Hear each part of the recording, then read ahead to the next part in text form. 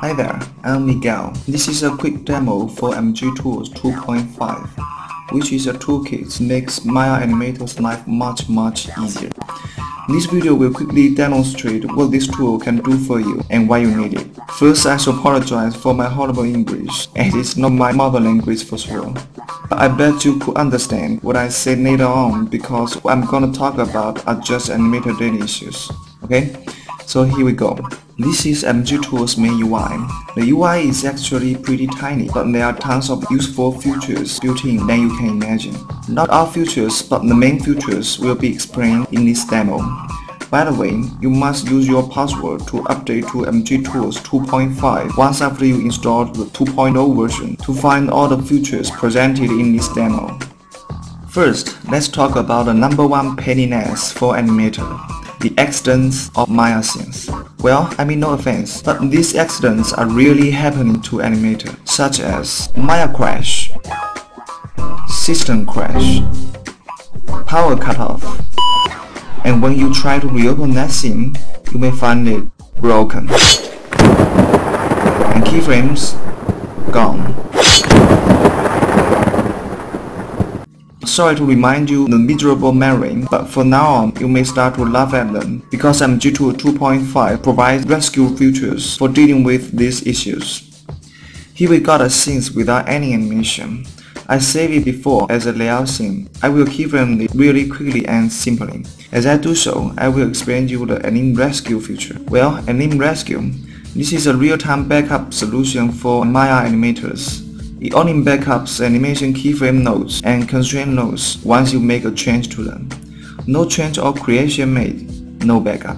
And since it works completely background, animator can feel nothing of it, no delaying, no waiting. Now we finish this simple animation. It is time for Maya murder. Reopen that layout scene, don't make any change to the animation, load the anim rescue automatic recovery wizard. Keep clicking this next button and your animation will automatically come back to you. And it does recover the animation to the last edit before accident happen. The second rescue mode, which is MG autosave.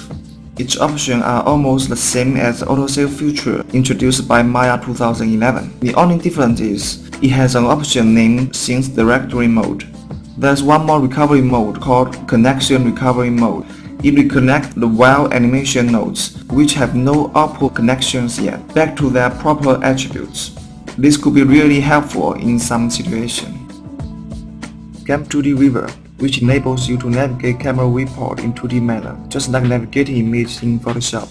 With this tool activated, you are free to zoom in and out, pan around, box zoom in and out, rotate to a certain degree, reset that rotation, and you can reset all the changes made by Cam 2D Viewer in one go. By default, this tool will reset all the changed camera before you save a scene, which keeps your camera safe. MGtools introduced a handy plugin which sits right in Graph Editor UI. If you want to hide some distracting channels from this Graph Editor channel list, then use Channel Filter here. And there are other useful features here, such as resetting the selected key values to their default values, aligning the selected key values to the last one, and maybe align to their respective previous and next key values as well, doing the animation curve auto smoothing, etc.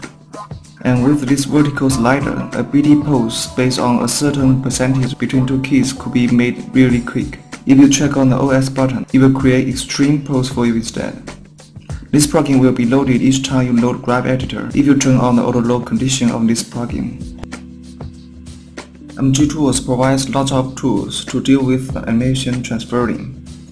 To copy animation from one rig to another in single scene, you can use the Selection Manager to transfer the selection order from one rig to another first. Then use the Copy-Paste Animation button to transfer the animation. To transfer animation between different scenes, you can use Copy-Paste Pro Tool. It will copy-paste the animation between scenes, as well as the values. You can use MG Clipboard feature to ensure that the two selections have the same number and the same order. Sometimes you may want to build some animation libraries, such as walking cycles. Now you can use Animation Library tool to export your cycle animation to your own library and reuse them anytime you want. There are lots of features in this library tool that ensure this reusing works just exactly you would like it to. By the way, you can backup your animation with your scenes for any time undo purpose. To accomplish so, use the backup and restore animation feature. MGtools provide a small asset manager tool called MGDB Manager. This tool can be really handy in layout workflow. You can't actually change or edit your network asset database, but you can navigate them and quickly use them in your scene. You can reference or import them for multiple times, and the option for these actions just follow the corresponding options you set in Maya. There are tons of slapping features built in MGtools. The most popular slap feature of them is PO slap forward, which is also known as feed snap. Currently, we have a sliding problem in our foot animation, so we select the foot control and go to the first frame that you want to stick the foot on the ground. Press the foot button and keep pressing this button until you reach the frame that the foot needs to go off the ground, and it is done. You can use this motion slapping tool whenever you want something to stay still in some position, such as sticking a hand on a table. There are lots of other slapping features, such as point slap features, orange slap features, and relative slap features, which keep a certain offset while you're doing a motion slapping. It is kind of like mimicking a parent constraint with an offset using keyframes. Path Tracker. It is a tool for displaying the motion path of an animated object. Pick an animated object and load it in. The tool will draw a curve with frame ticks for you. But as you may notice, the camera is in motion as well, so the motion path is moving in this viewport too. To avoid that and see the green path from this camera view, you can link that camera to the track item in UI, and the tool will draw the motion path especially in this camera view instead of perspective view. And it does that pretty fast without playing back through the timeline to make an update. Through this single piece of UI, it is able for you to manage all the path tracker issues in your scene, just like managing a display layer in Maya's layer editor. There are lots of features dealing with many kinds of selection in MGtools. MG Selection Set Tool. It is a tool that you can store selection set and use them whenever you want. Comparing to use a mail shelf as a selector, it is much easier to create and edit a MG selection set. You can add selection, exclude selection, transfer selection, and it is also able to use this selection set as an isolate set. If you still get used to shelf selector, you can use this tool to create one, and it is also able to convert selection set to shelf selector and vice versa. You may only want to use some tools to help you doing some complex selection. Then you need Selection Manager. It is an editor that enables you temporarily record current selection in a list, and doing the adding, subtracting, comparing, and transferring selection between different rigs. Meanwhile, you can store a selection list with your Maya scene and reuse it whenever you open that scene. Sometimes you may need to search in your scene and select all the objects that meet a certain condition. That MG type selector will be the right thing you want to use. If to find all the keyframe objects within a rig hierarchy is all you want, then the keyframe probe tool will be preferable. Let's say hi to our new friend MG channel box. It is a channel box specialized for Maya Animator. What makes you need it are not only these actual tiny buttons, but also the 8 marking menus come with it. Press the right mouse button, drag right and release to keyframe certain channels, drag left and release to remove their keyframes, and drag down and release to reset channels to their default values. There are lots of other features in this right-click marking menu, such as transferring values between different scenes. It is also able to manage display layer quickly, such as hide or show all display layers. Quickly create a proper name layer to hide current selection. On the other hand, you can set current render layer really quick. Get access to MGtools constraint features. Quickly open some editors. Create and edit attributes using all the MGtools snapping features. Constraint Tool, which provides lots of features to deal with every aspect of constraint. On constraint creation aspect, it wraps all the frequently used constraint features, give you more manners to make it faster, such as quick constraint the parent hierarchy of the second selection. And there are special constraints built in as well, such as a name constraint, which gives you extra hierarchy to trigger animation beside a constraint. Vertex constraint and UV constraint, which constrains your object onto the surface of a model. All these constraints use default nodes provided by Maya.